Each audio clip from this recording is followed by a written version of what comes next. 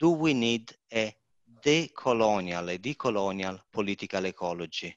What is missing when we do not consider the colonial looking at the political ecology of today?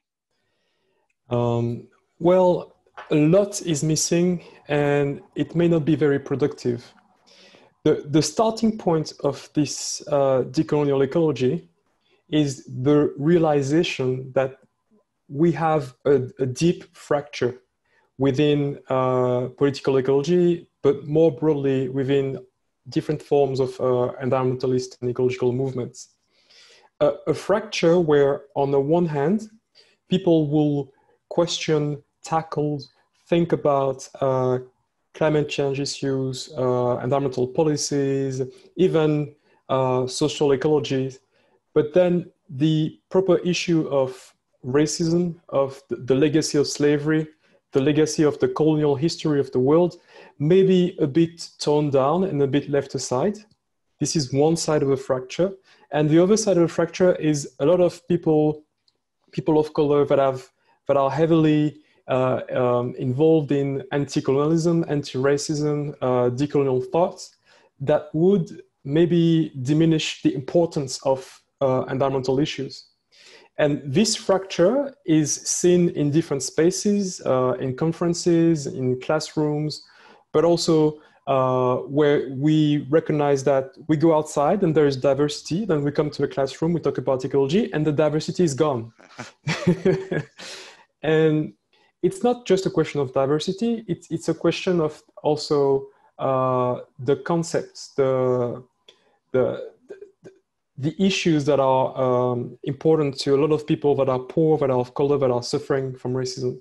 So the problem, if we don't have a decolonial ecology, is that we maintain a situation where we don't need to take into account the experiences of the people for whom the history of slavery and the history of colonization is not something that is long in the past.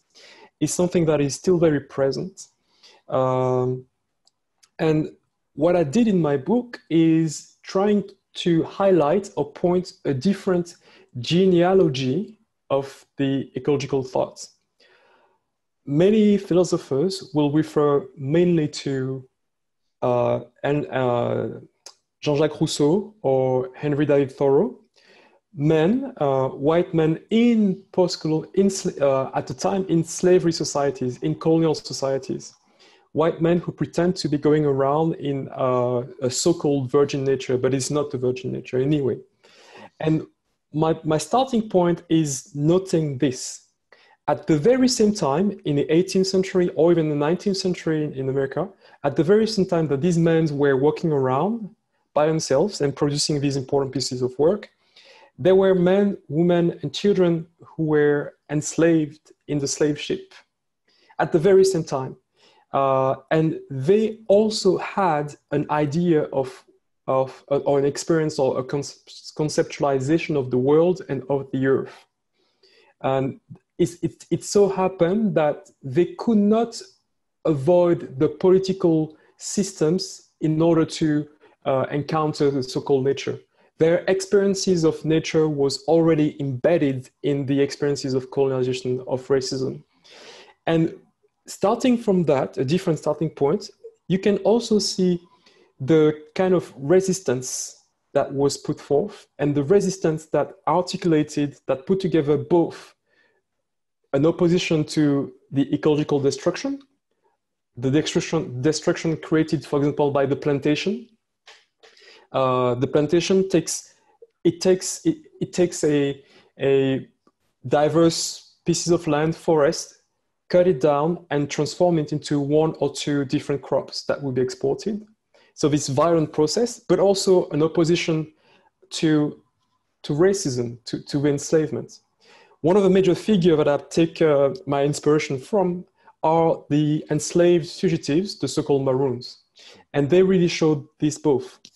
Now,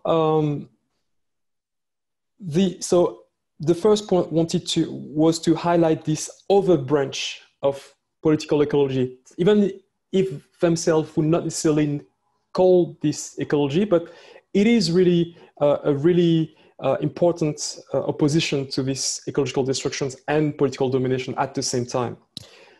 The other problem, the thing that we miss if we don't have a decolonial ecology, is that we perpetuate a space where people think of the Earth globally, of the world entirely, and yet do so without the people that inhabit the Earth. So what type of world can we imagine if only only one part of the world imagine this world? So the decolonial ecology is really a call to